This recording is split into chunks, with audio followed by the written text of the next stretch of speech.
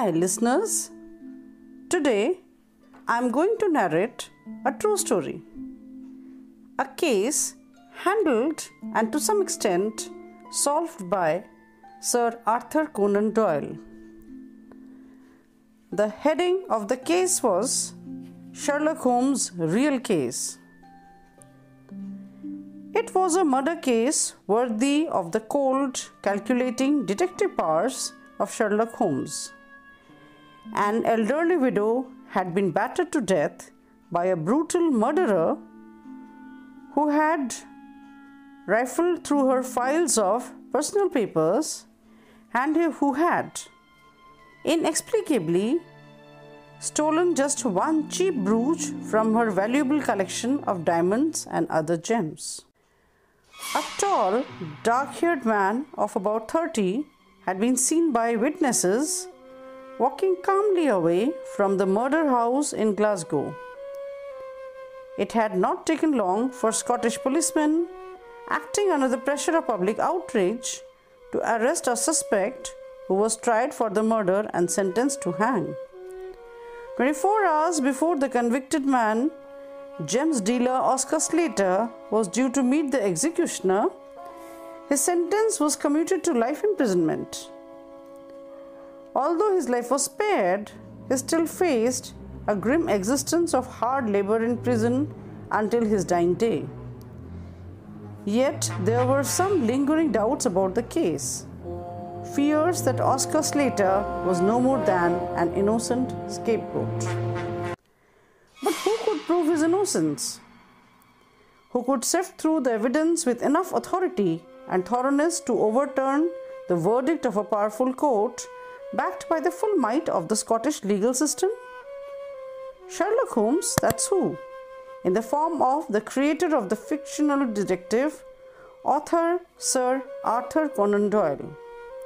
Conan Doyle was disturbed by the case of Oscar Slater when he read of the murder investigation and conviction in the scholarly legal work Notable Scottish Trials.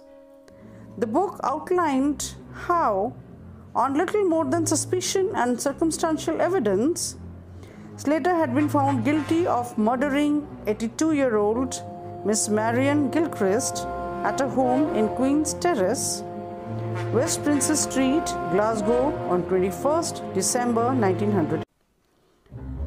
Miss Gilchrist had lived the life of a virtual recluse in her home, attended only by a young maidservant, 21-year-old Helen Lambie, and seeing only rare visitors, mainly relatives.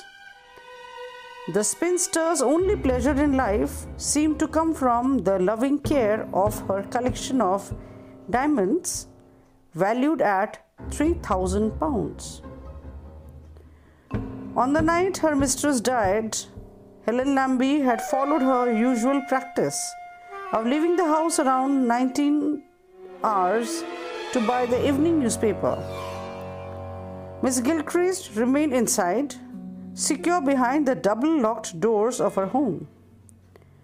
The outer door leading to the street was held only by a latch which could be opened by a cord from inside the apartment if Miss Gilchrist recognized a visitor at the street door. A few minutes after Helen left, downstairs neighbor Arthur Adams heard the noise of a heavy fall from the apartment above and went to investigate. The outer door was open, but the double-locked apartment door was still secure. As he stood there puzzled, Helen returned with the evening paper and the couple unlocked the door and went in.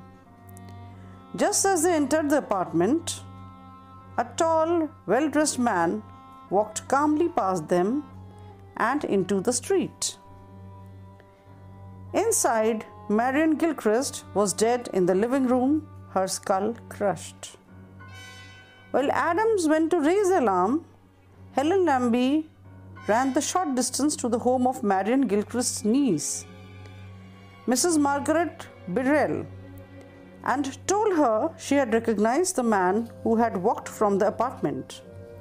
But the niece, in a burst of outrage, told Helen Lambie she must be mistaken and she must not smear the man's reputation in any statement to the police. The police took only 5 days to produce some results to still the public outcry which followed the murder. They learned that gems dealer Oscar Slater, who lived not far from the murdered woman, had pawned a brooch of about the same value as the missing one. They also discovered that he and his young French mistress had fled from Scotland aboard the liner Lusitania using assumed names.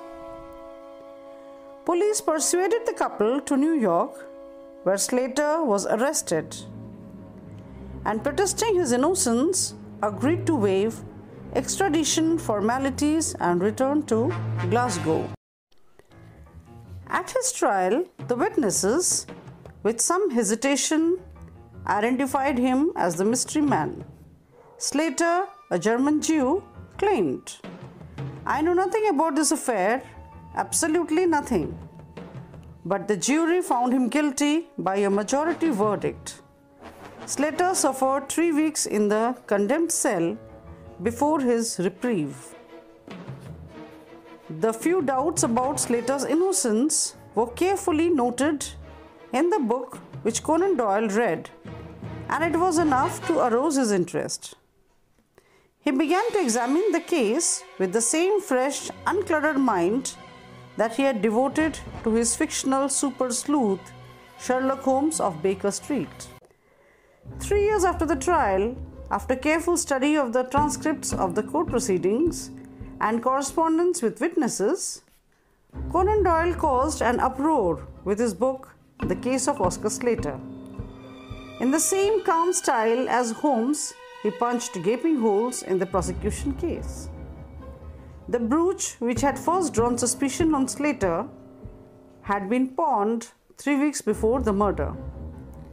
Slater, Conan Doyle pointed out, had fled with his mistress under assumed names because he wanted to give the slip to his domineering, grasping wife. Slater's own lifestyle as a gambler and womanizer had probably prejudiced the puritanical Scottish jury against him. Conan Doyle demolished the conflicting evidence of witnesses, some of whom claimed that the mystery murderer had been clean-shaven, others who said he was bearded. And drawing on his own forensic expertise, he pointed out that when Slater's entire wardrobe of clothes was seized in his luggage aboard the Lusitania, not a single trace of blood was found on any of them. The Sherlock Holmes investigation produced immediate demands for a retrial or public inquiry. But the wheels of justice grind slowly. It took 18 years before Oscar Slater was released by the newly appointed Scottish Court of Criminal Appeal on the technicality that the judge at his trial had misdirected the jury. Slater was awarded £6,000 in compensation. But Arthur Conan Doyle never published the final chapter of his important murder investigation. Sherlock Holmes had proved Slater's innocence, but had he ever uncovered the real identity of the killer of Marion Gilchrist? Shortly before he died in 1930, Conan Doyle revealed to a friend, "I knew I had a difficult enough job in getting Oscar Slater freed. That was the most important objective I had to achieve. If I had tried at the same time to lay the blame for the murder on the real guilty man, it might have prejudiced Slater's chances of release. But I believe I know the identity of the real murderer, a man who was protected by the police because he was a prominent citizen who desperately wanted something from the private papers of Marion Gilchrist. He had gone unpunished. But it is more important to me that an innocent man is free. I am satisfied." Thank you.